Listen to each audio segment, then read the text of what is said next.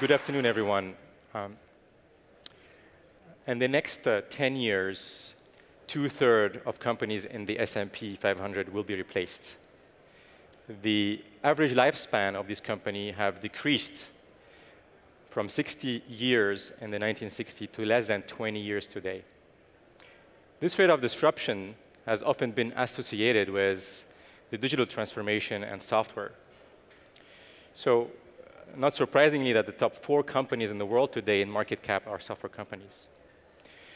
So I'm here today to tell you the story of Vonage and how this $1 billion telecom company needed to reinvent itself several times to stay relevant and grow. My name is Tony Jamous. I'm the president of the Vonage API platform. I joined the company after the acquisition of Nexmo, the company I co-founded a few years ago in London, and eventually became the Vonage API platform. So Vonage is a telecom company, but the telecom sector has been performing very poorly in the last 10 years.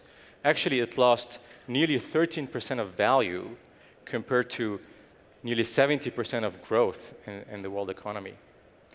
And like many sectors, this sector has been impacted and disrupted by software. We see these telecommunication application that we all use every day to communicate: Skype, WhatsApp, Viber, WeChat in China, Line in Japan. These preferred applications for communication now have been eating the lunch of communication providers, telcos, and turning them into simple data pipes. But before these applications existed, Vonage, who invented voice over IP 13 years ago, was a disruptor in the telecommunication industry. This company was offering consumers in the US the ability to have landlines over the internet in their house. You would buy a simple hardware from them, you plug it into your internet socket, and you would have a landline 2/3 the price of AT&T or Verizon. It was simple, it was affordable, and customer loved it. But Vonage also got disrupted from this communication application. 5 years ago, this company have seen its growth started to decline. Very quickly, the company realized that they needed to reinvent themselves and do it fast. So the board of directors looked at, okay, what are adjacent segments we can get into? And realized that the cloud PBX business was an interesting market to enter. Think about the cloud PBX as SaaS for communication. Instead of buying a hardware-based PBX, companies would buy it online, and since it's SaaS, it integrates well with CRMs and help desk software applications. And the penetration of that market is very low. It's actually less than 20% in the US and much lower overseas. But this transformation from a consumer company into a B2B company in software was not an easy transformation. The company brought in a new CEO from Google with an entrepreneurial background to make that shift and leverage the cash flow from the consumer business to acquire 5 companies in the cloud PBX business. 3.5 years forward, this company now is the top 2 companies in cloud PBX business, both in revenues and in market share. That also was not enough. The company realized that we need to look at what is the next big thing happening in our industry in order to avoid this scenario that happened to us a few years back with this software disruption.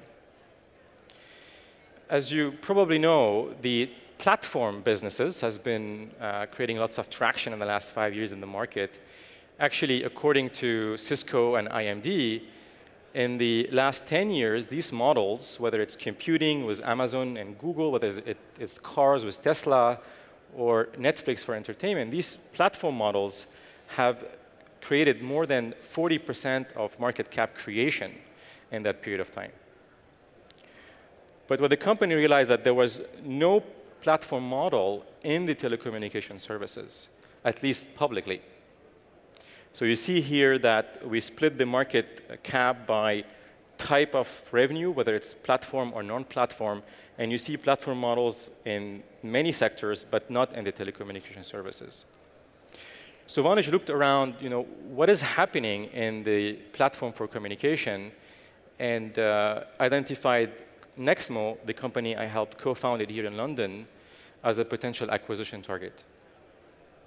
Nexmo was founded here in London 6 years ago.